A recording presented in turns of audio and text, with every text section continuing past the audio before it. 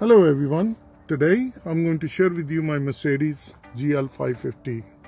This is the back trunk and this one has a light bulb and I'm going to upgrade to LED bulb. And supposedly if the bulb burn out, how you can replace it, you need a flathead screwdriver. You put it on the side and once it's pushed down, then you pull it down just like this.